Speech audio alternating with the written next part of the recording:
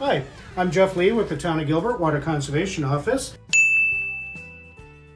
You've already looked at our first video, which shows you how to read your water meter to see if you might have a leak. And our second video showed you how to check your pool to see if you have any leaks. And now what we're going to do is you're going to look at your irrigation system to see if you have any problems there. Well, if you don't have a pool, or you've already ruled that out in the Step 2 video, check and make sure your irrigation timer isn't actually running a program, which means water should be running through the meter. So what you're going to do is going to go to your irrigation timer and open it up, and most of your timers will have a display on it that'll tell you if it's running a station. At this house we have a smart timer that doesn't have the display, so what you're going to do is check the app and see if that's showing that it's running anything. And in this case it isn't, so if we're seeing consumption on the meter, we know it's not the irrigation controller actually running anything. So if you're still seeing water use on the meter, what you're going to want to do is find the water supply for your irrigation system. Even though the timer's not running anything, it could still be a problem in your irrigation valve. So what you want to do is shut off the water supply itself to the irrigation. So that's normally where the water comes into the house, and you'll have this backflow preventer just like we showed you in the pool video. So what this does is it makes sure the water, once it goes out into your drip and sprinkler systems, it can't come back into the drinking water. So these are what are protecting your water supply.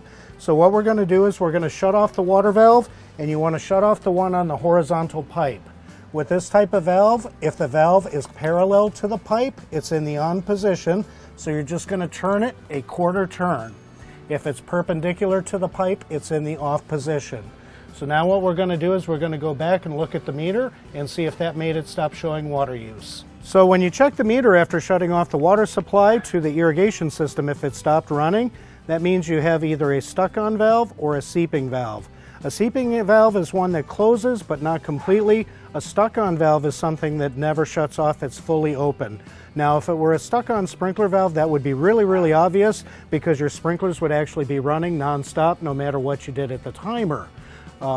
If it's a stuck-on drip valve, because they apply the water so slowly, that can be really sneaky. So what you want to do is turn the water supply back onto the irrigation system, and first come check your sprinklers to make sure they don't have a seeping valve issue where the water's just barely kind of oozing out of them. So in this case we can actually see the water's still coming out of the sprinkler head, the timer's not running it, so what that means is the valve itself is not completely closing down, what we call a seeping irrigation valve.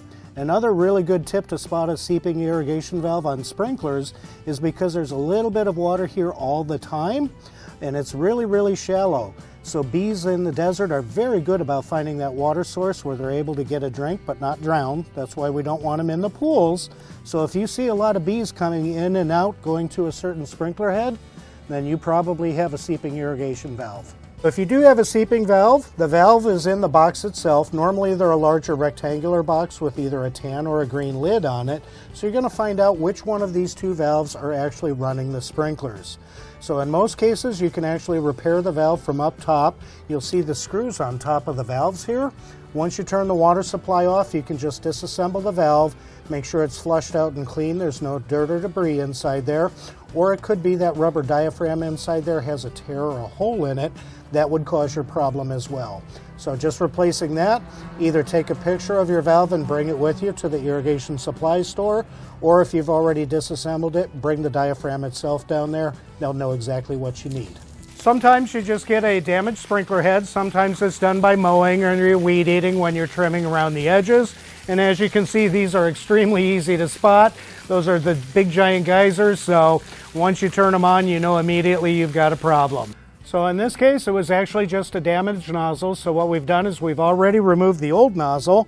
So now we're just going to reach down inside the head and pull up that pop-up stem, and we're going to replace the nozzle. This type of nozzle actually comes with a screen attached. Your standard spray nozzles, it has a separate screen. Make sure you're using the screen. That's what's going to protect your nozzle from getting clogged up. So you're going to go ahead and just screw on your new nozzle, assuming the pop-up stem hasn't been damaged. If that's the case, you're going to replace the whole head. So now that we've got that on there, we're going to turn it back on and make sure the water's pointing in the right direction. The other thing is make sure you're using the right nozzle. There are all types of different nozzles that throw different patterns and different distances, and when we turn these back on, you're going to see these are what we call the rotary nozzles. So they've got multiple rotating streams. If you've got these, make sure you have all of them on the zone, the same type of nozzle, not a mixture of the regular fixed pattern sprays and the rotating nozzles. They apply the water very, very differently, so it's real important you get the right nozzle back on for what your yard needs. Okay, you also want to make sure that you're checking out your drip irrigation system on a regular basis, especially if you're running them in the middle of the night. Now, drip irrigation puts down the water very, very slowly, so finding those leaks can be a little bit sneaky, so they get hidden, especially if you're running them in the middle of the night. By the time you get up, you're just not going to see the problem. So you want to turn these systems on in the daytime and do a more careful inspection. You're not going to see those big geysers of water like we saw with that broken sprinkler head. So in this particular case, we have an emitter location that's actually lost the emitter, so now it's putting out this giant stream of water instead of the drip. So at that point, all you're going to do is put on your new emitter, and now you'll see we've got a dripper again instead of a big stream. In this case, we actually have an emitter running where there's not a plant anymore, so it may have died. And if you're not going to replace the plant, all we're going to do is we're going to put on what's called a goof plug. We're just going to go ahead and clip off that emitter. Your standard pruning shears work very, very well. And then we're going to put on what's called a goof plug. And they come with multiple goof plugs on these little trees. You just break one off. Going to insert that completely in. So now what's going on is now the water's not going to come out of here. If you do want to put another plant here in the future, all you have to do is cut off your goof plug, reinsert an emitter, and you're all ready to go.